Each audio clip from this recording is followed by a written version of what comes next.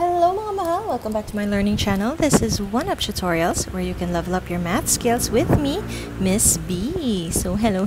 Nagbabalik po ang inyong resident math teacher na tutulungan kayo para mas maintindihan niyo po ang lessons niyo po sa math. So as usual, if you enjoyed this video, please click the like button at i-click nyo na rin ang subscribe button para masaya. Para lagi kayong updated sa lahat ng aking mga latest lessons and videos in this learning channel. Okay? So ano na po ba ang topic natin? Nasa measures of possession na po tayo. Tayo po ay tapos na sa third quarter. Sasarado na natin ang libro ng third quarter at bubuksan na natin ang libro ng fourth quarter, wherein we will be studying statistics, specifically the measures of possession. Now this week we will be tackling the measures of possession for ungrouped data. Now, what are our objectives? At the end of this lesson, you will be able to differentiate percentiles from deciles and quartiles. You will be able to calculate for specific measures of possession given ungrouped data. And you will be able to solve problems involving measures of possession. Yan po ay in line sa ating most essential learning competencies of the week, which are illustrates the measures of possession, calculates a specific measure of possession, and solve problems involving measures of possession. Okay? So, let's jump right into it. Ano po ba ang measures of possession? It is defined as they tell whether a specific data value falls within the dataset or its relative possession in comparison with other data values. So we are comparing data here. Okay? And the data has to be arranged from ascending or from smallest to biggest or in ascending order na tinatawag. Okay? So unahin po natin ay yung tinatawag nating quartiles. Now from the word itself, quartiles, ang kanyang root word po ay quart or quarter. Diba? May 4 na quarter tayo sa isang school year. So, these quartiles, they separate or they cut our data into 4 equal parts. Meron po tayong first quartile, ang ating second quartile or yung more commonly known as our median, and then our third quartile. Okay? So, kung magkakaroon po tayo ng visual representation niyan, meron po tayong ganito. Okay? So, meron kang data, tapos nahahati niya sa 4 yung quartiles, hinahati niya yung data natin into 4 areas. Okay? So, dito po sa area na ito. Okay? So, si Q1 is, the score is higher than 25% of the data set. Okay? Kung kay Q2 naman po tayo pupunta, yung score po na yan ay mas mataas sa 50% of the population or the data set. At kung ang pupuntahan po naman natin ay ang Q3 or ang third quartile, yung pong score na yan ay mas mataas sa 75% of our data set or population. And then we also have yung tinatawag natin na interquartile range, which is just Q3 minus Q1. Okay po, so yan po ang ating quartiles. Now, paano pa natin siyang sinusolve? Gagamitan lang po yan ng mahiwagang formula. So, as you can see, meron po tayong 3 formulas dito. Formula for Q1, for Q2, and for Q3. Ito po mga mahal ay hindi yung sagot mismo. These are just possessions. Okay? So, ang hinahanap natin dito ay yung position ng data value for that specific quartile. Na kung ang answer ay decimal, you need to round it off to the nearest integer. Halimbawa, ang nakuha nating sagot ay 3.3. Saan mas malapit si 3.3? Sa 3 o sa 4? Sa 3. Kaya 3 ang pipiliin natin. If we have 4.9 naman, saan mas malapit si 4.9? Sa 4 or sa 5? Sa 5 po. Kaya 5 ang pipiliin natin or the fifth position. Okay? So remember, these formulas indicate the position and not the data value itself na hinahanap natin. Okay? These are just positions. Kaya siya measures of possession. So let's have an example. Last month, Dr. Cho recorded the number of patients who recovered from COVID-19 for 11 consecutive days. So how do we read this data? Halimbawa, sa first day may 10 recoveries, second day may 8, third day may 5, and so on and so forth. Now, we have to find yung tinatawag nating quartiles. So, we have si Q1, si Q2, at saka si Q3. 3. Yan ang hahanapin natin. So, ang first step po natin lagi for ungrouped data ay to arrange it in ascending order or from smallest to biggest. So, yun ang gagawin natin. Now, when looking for the data values for measures of position, we actually have two methods. Ang first method po natin na gagamitin ngayon ay yung tinatawag na Mendel-Hall and Sinchich method or MNS. Kasi mahirap siya i-pronounce. So, MNS na lang tayo. Okay? So, yun ang gagawin natin. First, we arrange our data and then we look for N or yung bilang ng data natin and then we look for our median. So, ano yung N natin? Bilangin natin yung data natin. We have 1, 2, 3, 4, 5, 6, 7, 8, 9, 10, 11. So, our N is 11. Ang median natin. Now, I know na pag-aralan nyo na before ang mean, median, at mode. Paano natin hinahanap ang median? Ang median po natin, kinahanap lang natin yung N. Dadagdagan lang natin siya ng 1 divided by 2. Ito yung position. Hinahanap kasi natin yung kalahati, di ba? Remember, median is the middle value if the data is arranged from smallest to biggest or in ascending order. So, since we have this, we have to, 11 plus 1 is 12 divided by 2. That's 6th. So, yung 6th data natin from our dataset, yan yung tinatawag natin na median. So, alin yan? 1, 2, 3, 4, 5, 6. Ito po. So, ang ating median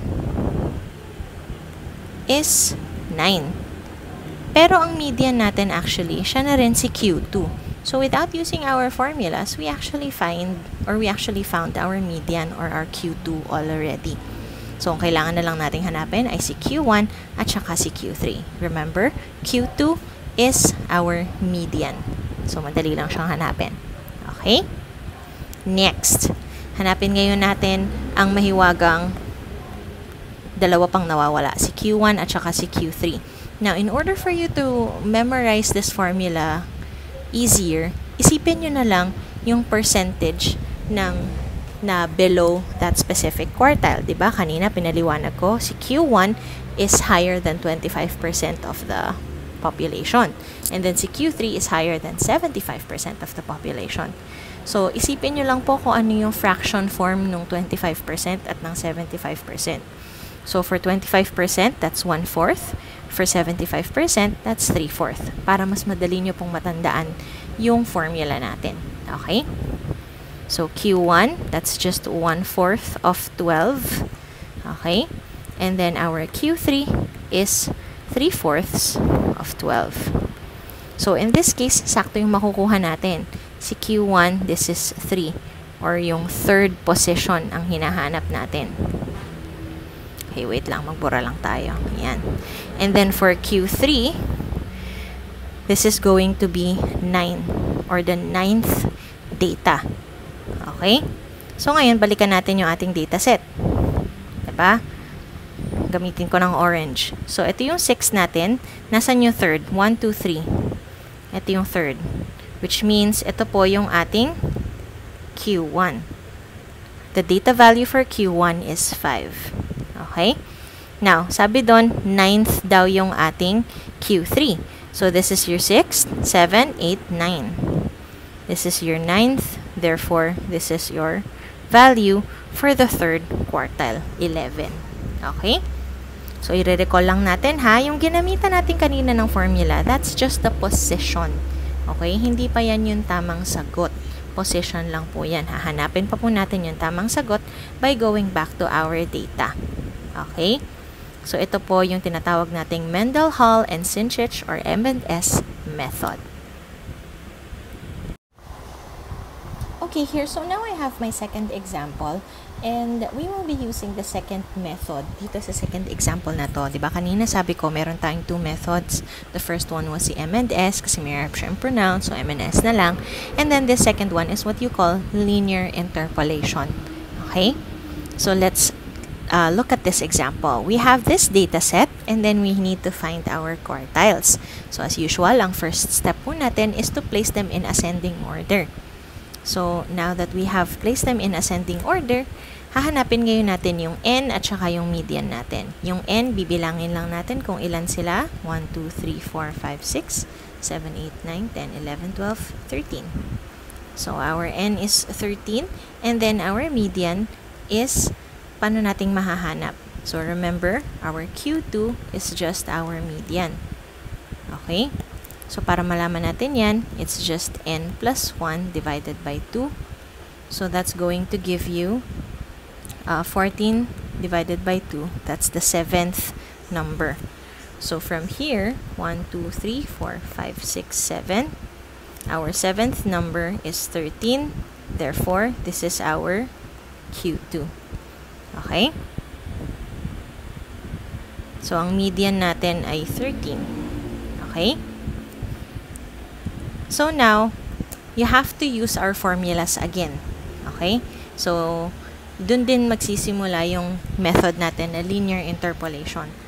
So, para mahanap natin si Q1, that's 1/4 of 14.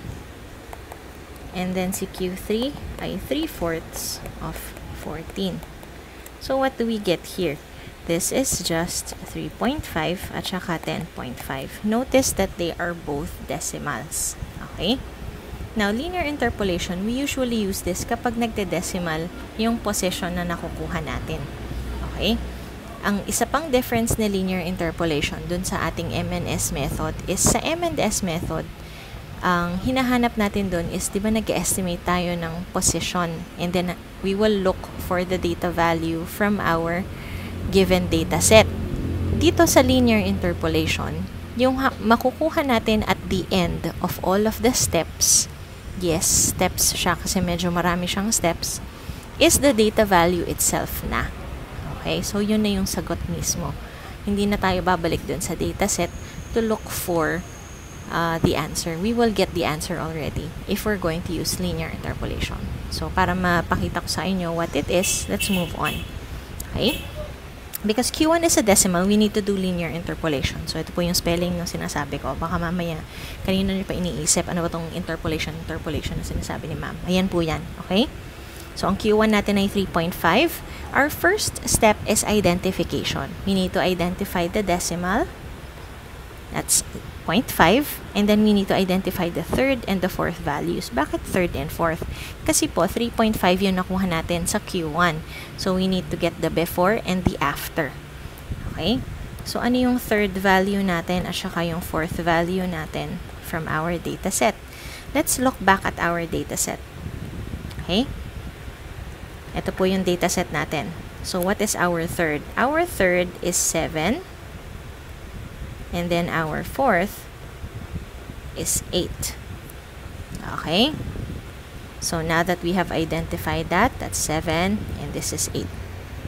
Next step is to subtract the two values that we identified. 8 minus 7, that's 1. Okay? Next is we're going to multiply this difference with the decimal that we got. This is 0.5. But this is just 0.5 because it's multiplied by 1. Tama? The fourth step is now to add to the third value or to the smaller number. Remember that we got two values, si 7 at si 8. 7 is the smaller. So, idadagdag natin yung nakuha natin kaninang sagot, 0.5 kay 7. So, we will get 7.5. Yan na po yung value ng ating Q1 or the first quartile. So, we don't have to go back to the data set. Ito na yung sagot mismo. Okay? What does this mean? It means 75% of the data has the value 7.5 and below. So, 25% of the data is below the score 7.5. Okay? So, sana po malinaw itong linear interpolation na method. So, syempre, hahanapin pa natin si Q1 at si Q3. So, si Q2 pala, sorry. Si Q2 nahanap na natin. So, si Q3 naman ngayon ang hahanapin natin. So, Q3, ang nakuha natin kanina is 10.5. So, that means, number 1, we need to identify 3 things. The decimal. And then, since this is 10.5, we need to look for the before, which is the 10th, and the after, which is the 11th. So, let's look back again at our data set. This is our data set. Ito yung 7th. So, 8, 9, 10. This is your 10th.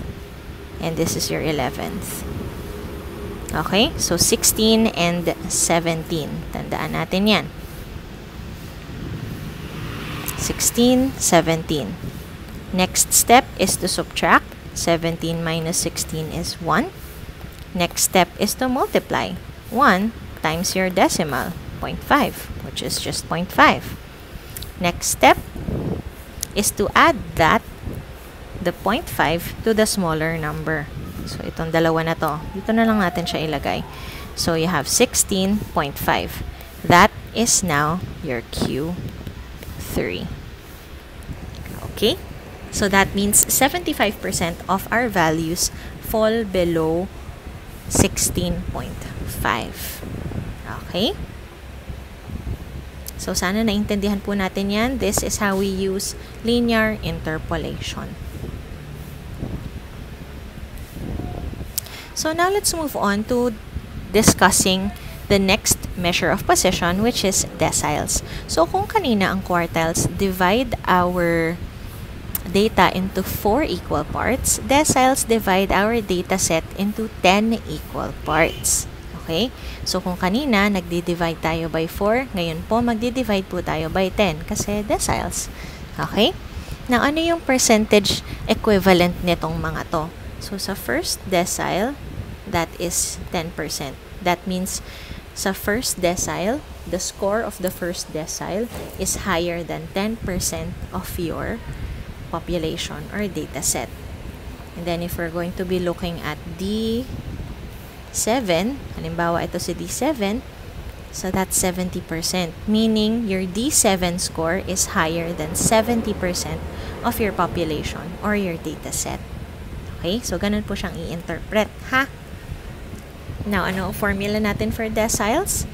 If you notice, it's almost the same as the one for quartiles, except nagbago lang po yung ating denominator for the fraction. Kanina, nagdi-divide tayo by 4 kasi quartiles. Ngayon naman, nagdi-divide tayo by 10 kasi deciles. And the K there is which decile we are talking about.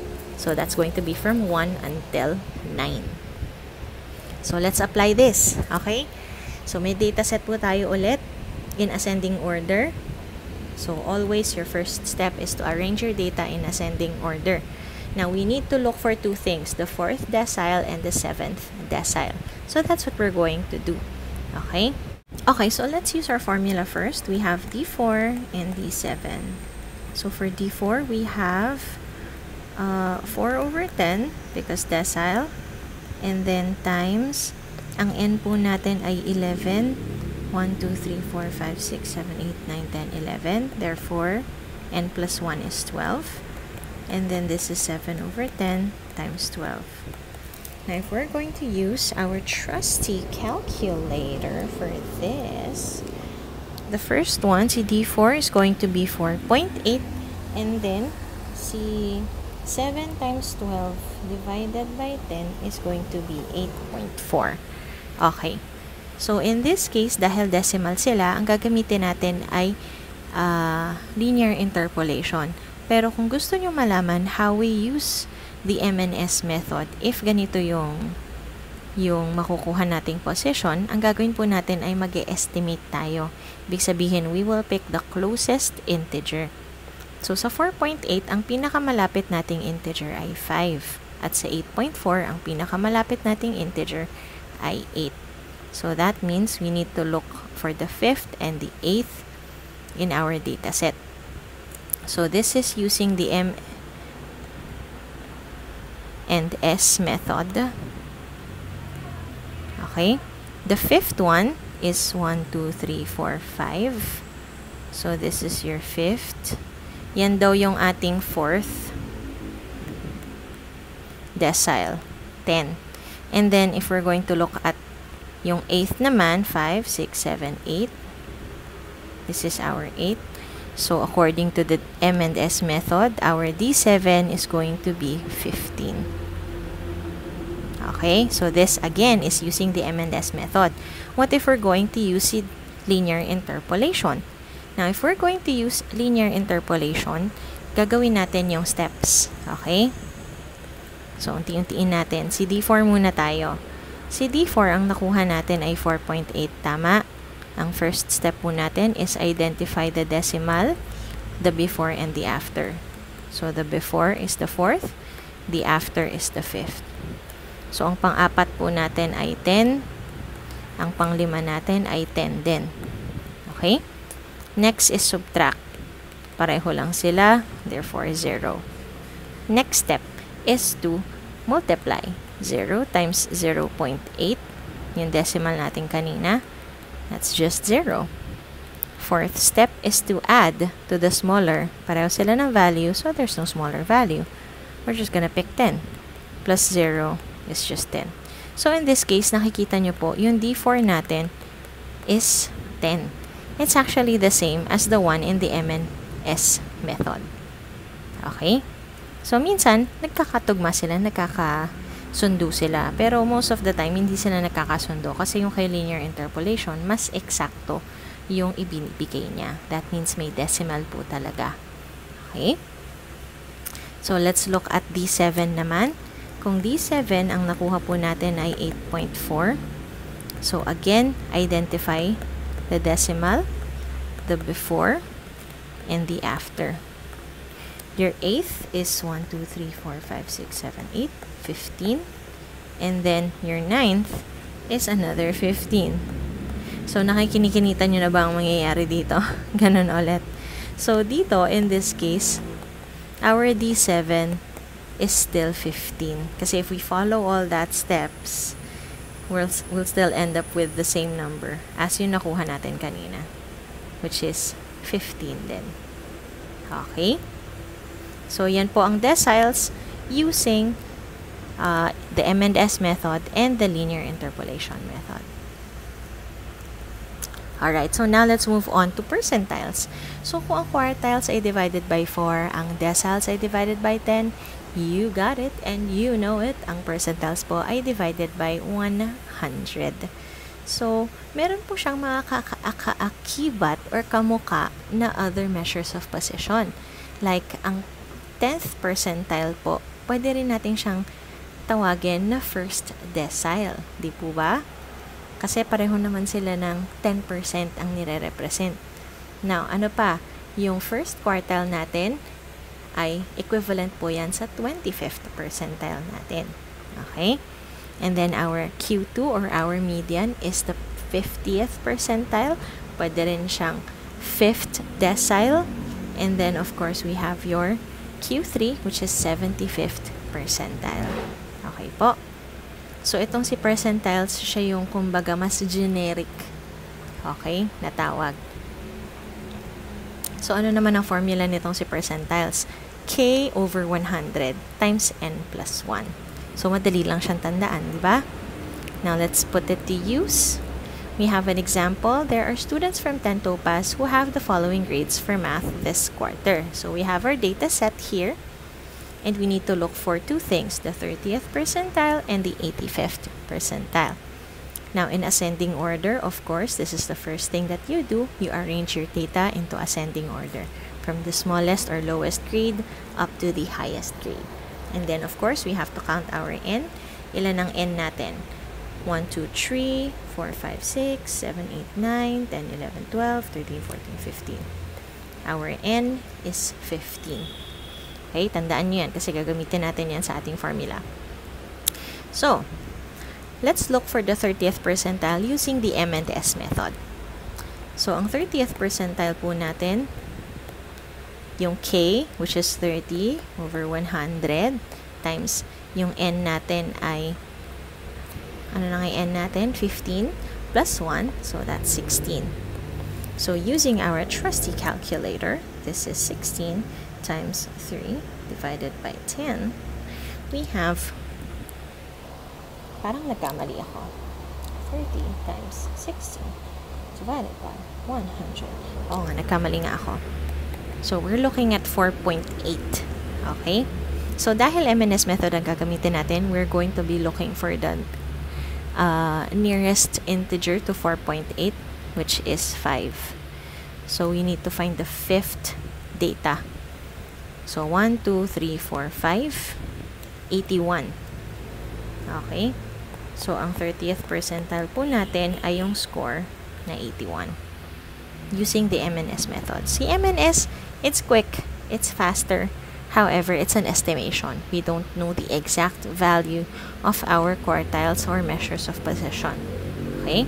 Yung isa naman, si linear interpolation, it's mas mabusisi, pero mas eksakto yung sagot natin.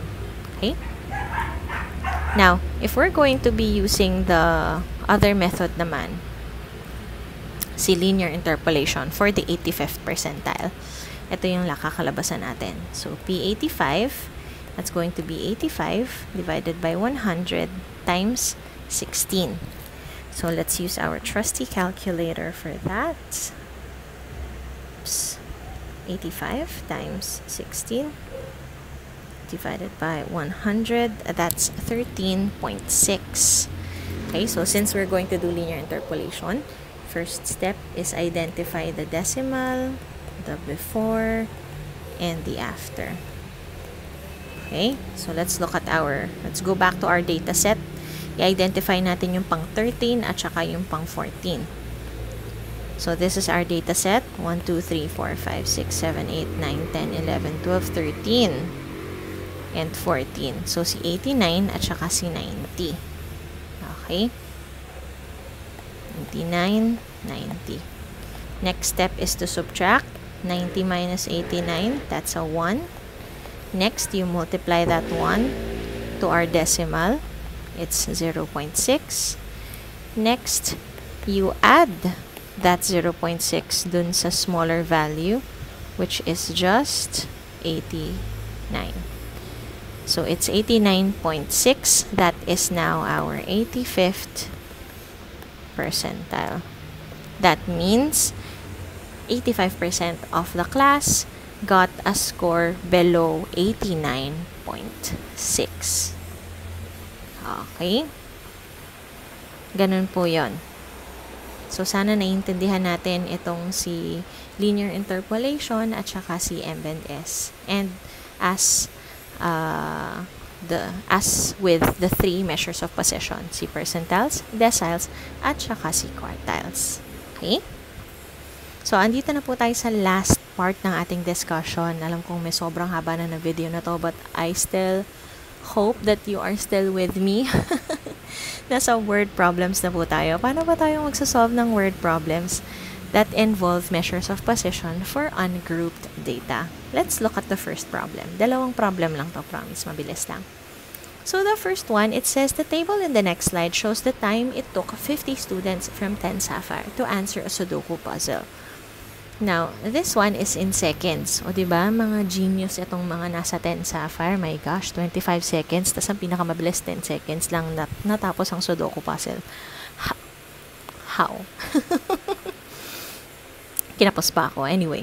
So, yon. Ito po yung data natin. As you can see, it's weirdly arranged from biggest to smallest. Kasi po, ang dahilan nito ay, tandaan nyo, ang mini-measure natin dito is yung bilis ng tao.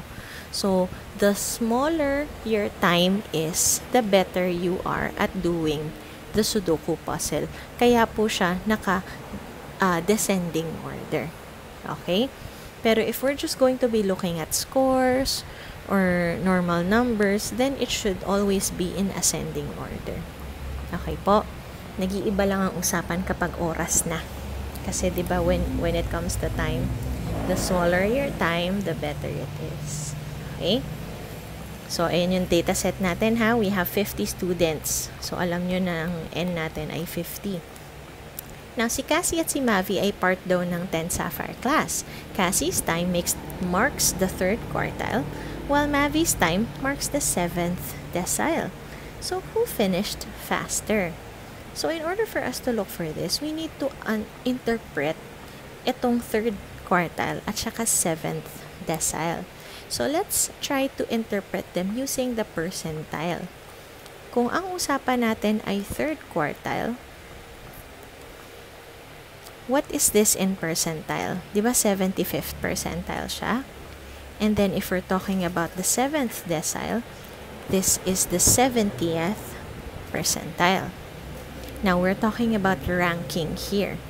So, if si Cassie's time is at the 75th percentile and Mavi's time is at the 70th percentile, sino yung mas mataas? Diba? Ito, si 75. Therefore, Cassie is faster. So, our answer for the letter A is si Cassie. Mas mabilis siya kasi mas mataas yung rango niya. Nasa 75th percentile siya eh. Si Mavi nasa 70.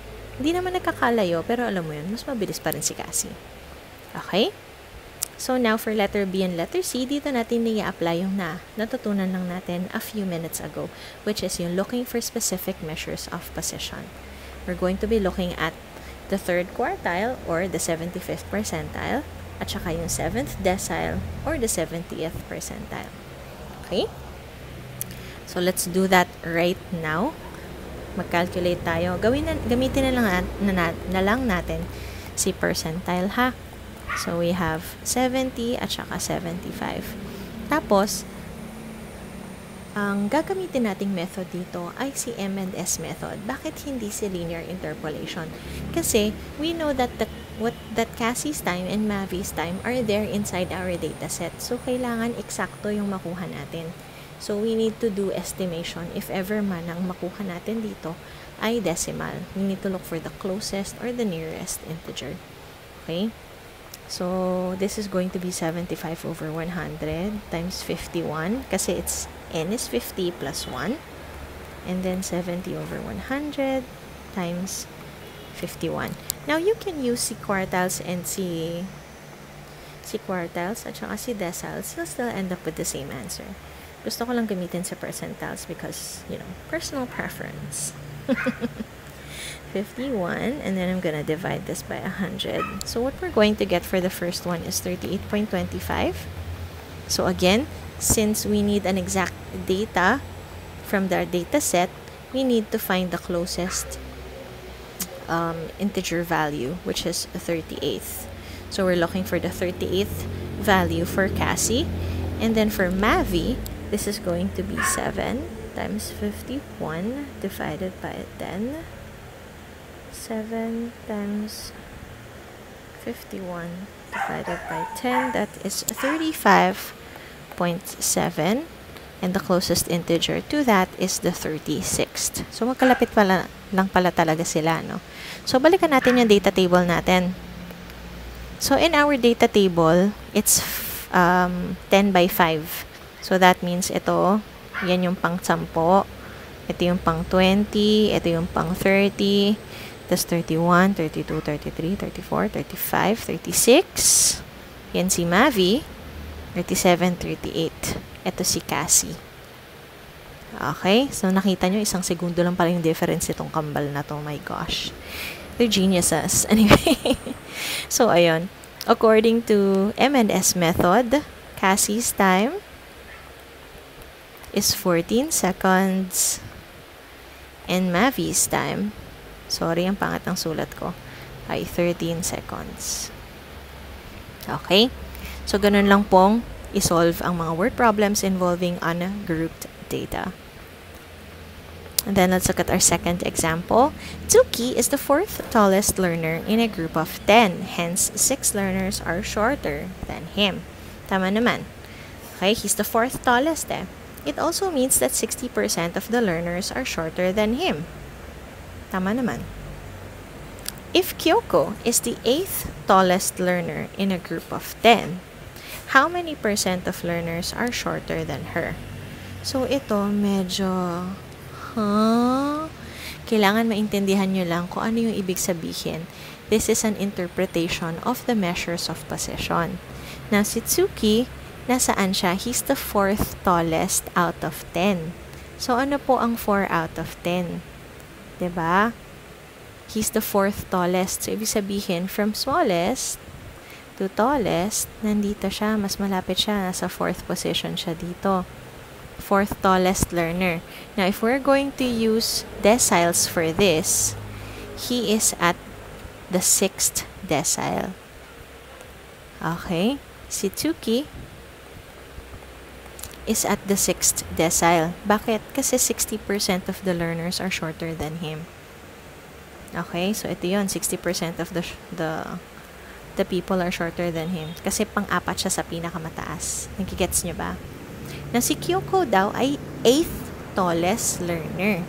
So, pang-walo, nasaan siya? Nandun ba siya malapit sa pinakamatangkad or nandun sa pinakamaliit? Mas malapit po siya dito sa pinakamaliit. So, pag sinabi nating 8th tallest, ano yung kabaliktaran niyan? Siya po ay nasa... So, imagine niyo ito yung 10th. Tapos ito yung 9th.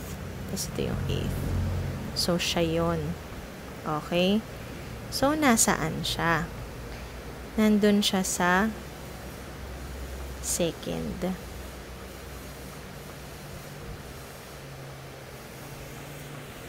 Okay? So, kabaliktaran siya. Diba? Fourth. Tapos, there are 6 learners shorter than him. Therefore, 60. So, itong si Kyoko ay 8th tallest learner. Therefore, meron lang dalawa na mas maliit sa kanya. Okay? Dahil dalawa lang ang mas maliit sa kanya. Then, how many percent of the learners are shorter than her? 20%. Ibig sabihin, nandito siya.